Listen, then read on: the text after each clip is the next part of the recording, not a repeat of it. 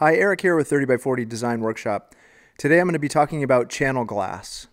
Heavy commercial and industrial projects often provide fodder for my residential work, especially when it comes to materials. Channel glass is one material that carries over well. It's an eminently robust material whose translucency lends a soft and welcoming feel in a residential setting.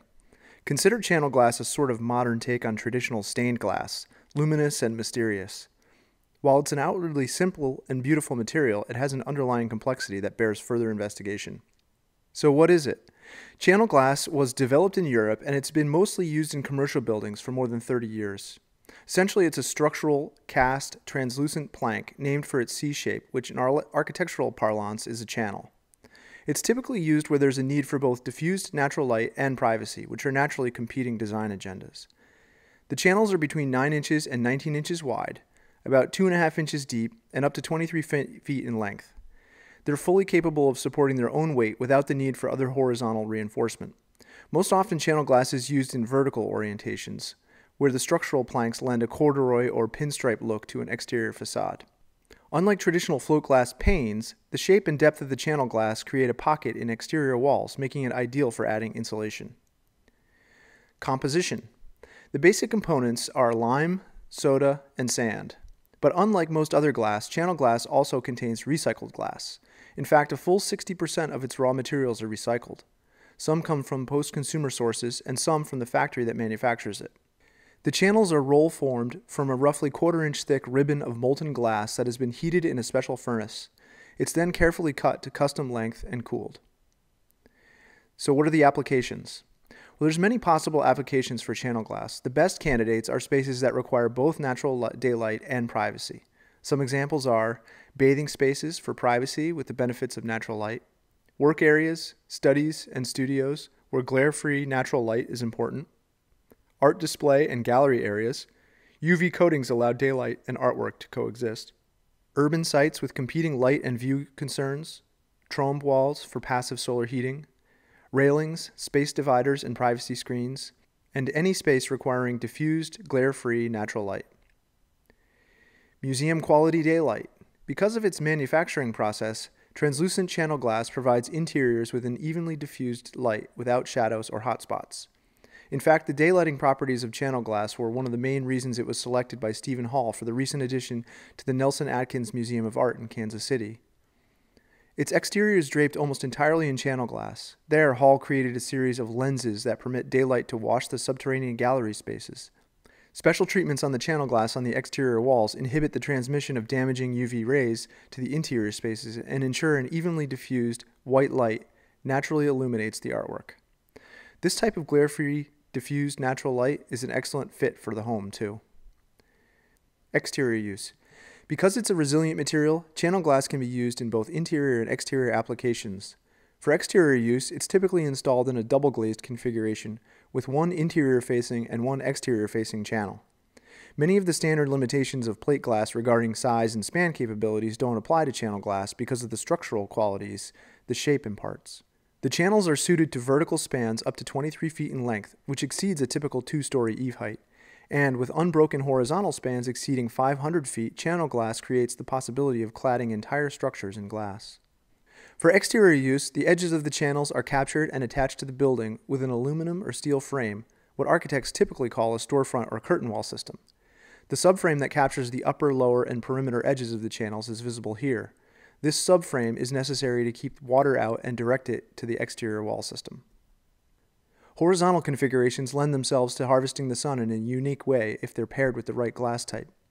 One of the major suppliers of channel glass, Bentheim, has developed a type of glass called Prismasolar, which has deeply cut V-shaped prismatic flutes. The flutes are turned to allow low-angle winter solar radiation into the building while keeping the heat from the high-angle summer sun out. Thermal performance. Because standard glass insulation values are quite low, hovering around R2, improving the thermal characteristics is a must for any exterior wall use. There are several ways to accomplish this. Special coatings on the glass are a good first step. These coatings can be chosen for their desired effect, to reflect heat energy back into the building on the interior, and to reduce the amount of solar heat gain being absorbed by the building from the exterior. Translucent glass, by nature, actually acts as a shading device in the intense afternoon sun, lowering the transmission of heat energy into a structure. Another even more efficient way of increasing the thermal properties is to add an interior blanket of translucent, light-diffusing insulation between the glass channels. This way, the system can reach close to an R5. The insulation also aids in light diffusion, limits heat gain, limits sound transmission, and slows vapor transmission. Interior use. The self-supporting nature of glass channel planks means this glass lends itself to some wonderfully expressive applications indoors too, and the great variety of finishes and colors available make it ripe for experimentation. The clear vertical span of the channel glass separating the stair run in this space would typically require intermediate structural support framing for any other glazing option. But the channel shape and thickness allow the glass to span levels as a single piece. Insulation can also be added on interior double glazed walls to boost a wall's sound and light diffusing properties. A freestanding partition here separates the bathing space from the vanity. No special finishing was required of the channels other than tempering the glass for bathroom application. Interior partitions offer a great opportunity to rethink long-held ideas about glass being a solely planar material for which curves are usually out of the question. With channel glass, which uses a narrow module, the sections can be interlocked and staggered to conform to serpentine curves easily. The moire pattern effect with channel glazing is subtle, but quite beautiful, making the glass a perfect complement for a stair guard that changes as one passes by. Color options. Standard glass contains iron, which aids in lowering the melting point of glass, but gives it a greenish cast. If you're looking for a clearer or wetter glass, you can specify low iron glass, or consider tinted backlit channel glass for even greater color control. Texture. A range of texture can be specified, and each manufacturer has different names for their textures. Standard is usually dimpled or orange-peeled-like surface. Netted has a small net-like grid. Ribbed is thin ribs. Fluted has round ridges. Clear, this is because it's cast and not a float glass product. It won't appear optically clear. There is sandblasted, which is a frosted look for higher light diffusion. The degree of opacity can be controlled with sandblasting. And acid etched, a less expensive option than sandblasted, but similar in appearance. Sustainability. The manufacturing of standard glass is by nature extremely energy intensive, but it takes just half of the energy to produce glass from cullet, which is recycled glass, as it does to produce it from raw materials. Channel glass boasts 60% recycled content, 20% from factory waste, and 40% from post-consumer waste. Channel glass can contribute lead points in several categories due to its high recycled content and daylighting contribution to interior spaces. It also bears mentioning that the factories for channel glass are located in Europe, which means shipping to countries outside of Europe will contribute to the product's already substantial carbon footprint. Other special considerations: solar heat gain. Beyond treating the glazing itself, solar gain should be planned for during design because overheating can be a problem on south and west-facing walls in the northern hemisphere. Shading devices, interior and exterior, and an appropriate ventilation system are worth considering. Next, hurricane glazing. For areas prone to hurricanes, Pilkington offers a hurricane-rated channel glazing system. Next is wind loading. Special consideration should be given to spans and related wind loads. It's recommended that you rely on a good engineer to help you with your design. Cost. Because of the wide range of options and configurations, cost can be hard to quantify. A good guideline is to assume a 20% premium over the cost of standard wall construction. A double-glazed, tempered exterior wall system ranges from $65 to $75 per square foot for a material cost. A single-glazed wall would be half the cost.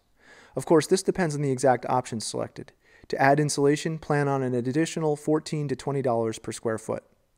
While this certainly isn't the most affordable way to dress the exterior of your home, the upfront cost can be offset by other factors, such as the added daylight, which can lower artificial lighting costs, not to mention the intangible effects of natural light on daily life. It can also reduce the need for window coverings, draperies, and shades due to its naturally shaded surface.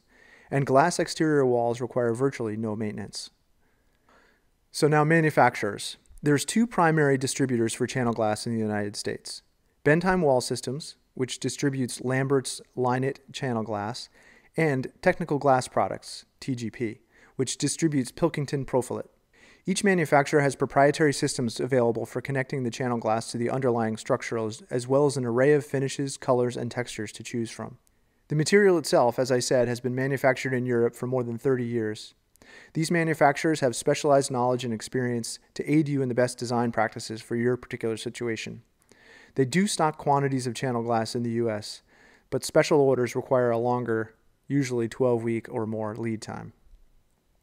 So let's review the advantages. Natural light, it lowers artificial lighting loads. Privacy, it allows for light in private spaces.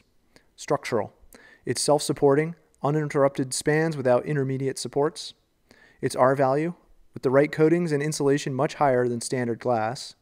And near zero maintenance. The disadvantages are cost, it's 20% more than a standard wall.